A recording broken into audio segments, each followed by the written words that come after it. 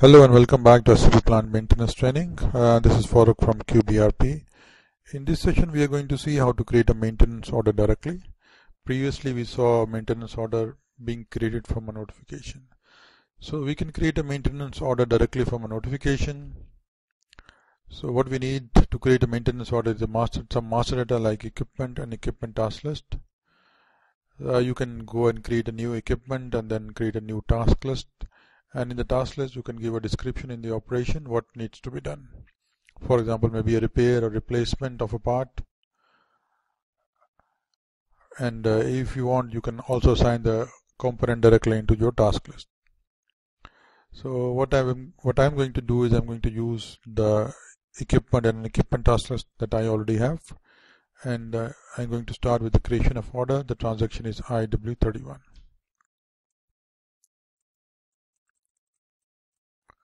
So we go into transaction IW31.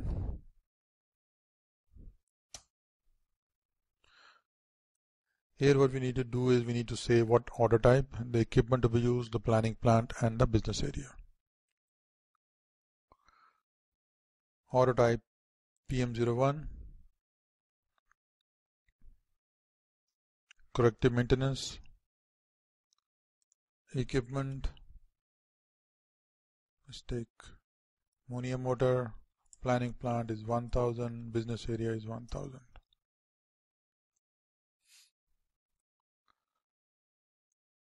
So from here we will go into the operation tab. So let's put some detail here. Let's say gasket replacement. In the operations,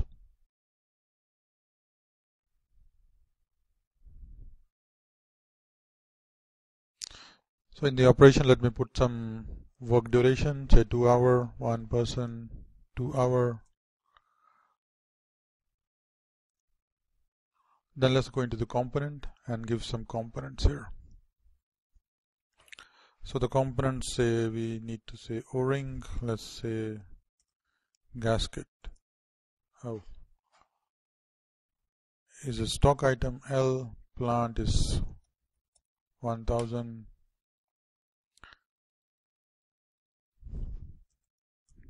Gasket 5 L 000. Quantity here also, let's give 5. So that's about it, our order. So we can now go into schedule. Let's check the settlement rule first.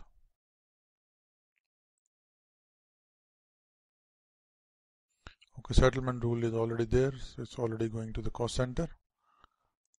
Go back. We can go and schedule, and then it should give us a cost. Schedule.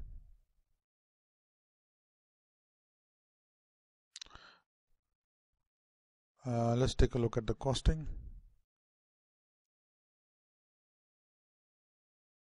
It's not done any cost yet. Let's just save the order so that everything gets updated in the background, and then we'll come back into IW32. It's determining the cost now.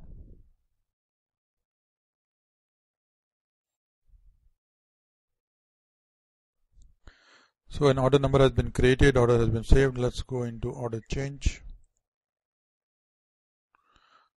So once we are in the order change, we can take a look at the costs. In the cost tab, so we have the cost, the planned costs are already there now. Let's release the order.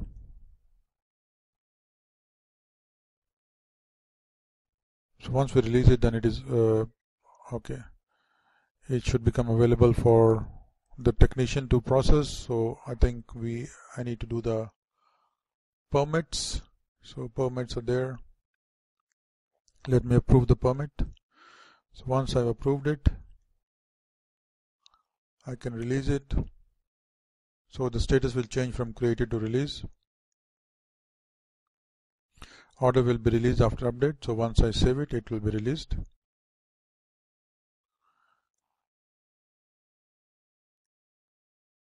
So the order has been released. Let's we can have a look again into the order to see the status. Status has changed.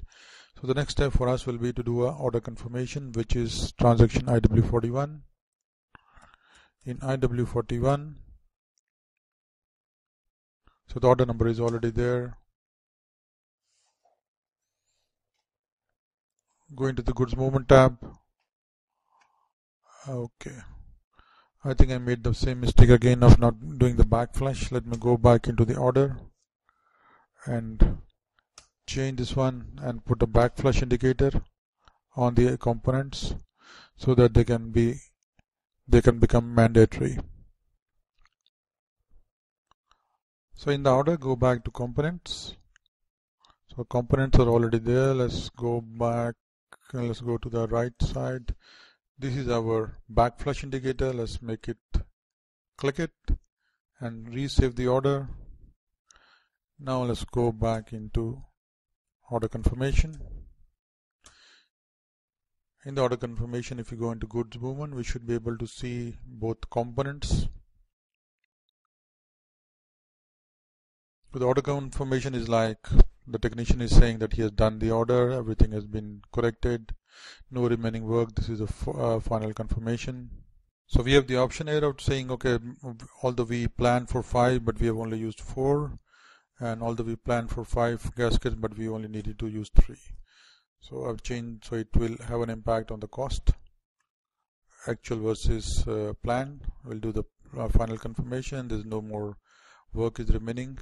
So once we post this one, it should do some sort of a goods movement in the background, and in the goods movement in the background it will post the 2 components that we have against the movement type 261. As we saw, 261 is basically goods issue against an order, standard SAP.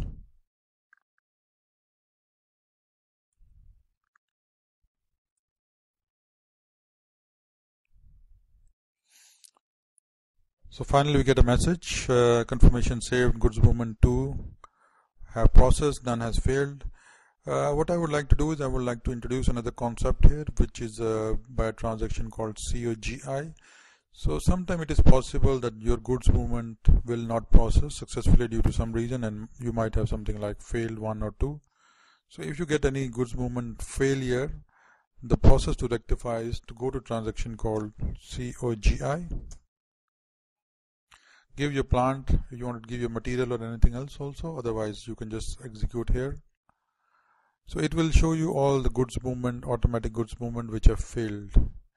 So the reason, you want to know what is the reason of failure, select your line, press on this bell icon. It will tell you what is the reason of failure. A small window will pop up with a message telling you what was the reason of failure.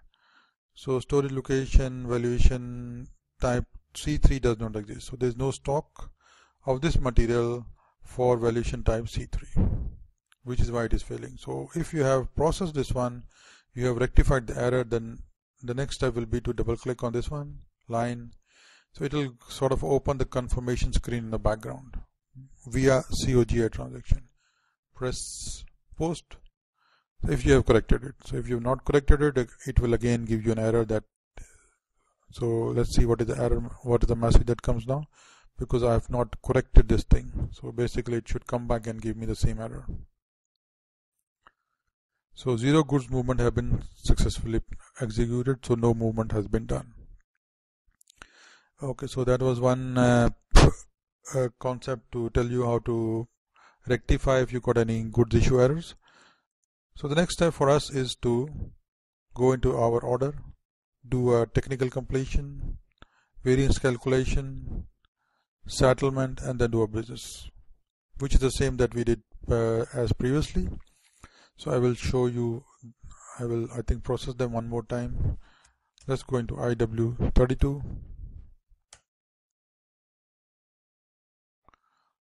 Let's do functions, complete, technically.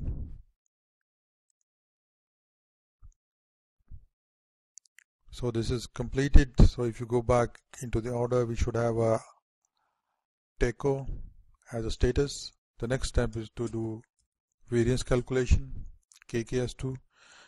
It will ask for a controlling area. Change the period. This is your order. I will remove the test run and execute it to do the variance calculation. So this is mostly the financial integration. Result posting completed with no errors. Let's go back. The next step is to do settlement process KO88. Transaction KO88. Order number, settlement period, physical year. I will change, remove the test run check mark and process. So the settlement will happen now. All the costs of the order will be settled to the cost center that we have given earlier. 100% processed.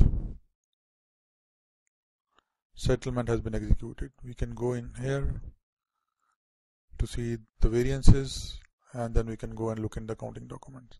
So let's go back into the order and have a look at costing. What was the cost, the final cost, the actual versus plan. So our plan cost was 36, but our actual cost was 19 because we removed some quantities and quantities of the components. So this is the quantity that we were planning, but the quantity that we used was, I think, 4 and 3. So what we need to do now is to do a business complete. That can be done from here directly. So the order has now been completed, it has been saved. If you want to look at the transactions, goods issue transactions done against this order, we can look at them by transaction called MB51. Plant S-lock. Movement type that we have is 261. So let's process. It will show us everything. I should have changed the date because it's now going to give us everything which is 261 against this plant. Let's go back. Let's put today's date 11/05/15. Execute. So now it will only give me today's date. Let's see what we can do here. Okay, I will try to see if I can put an order number here somewhere.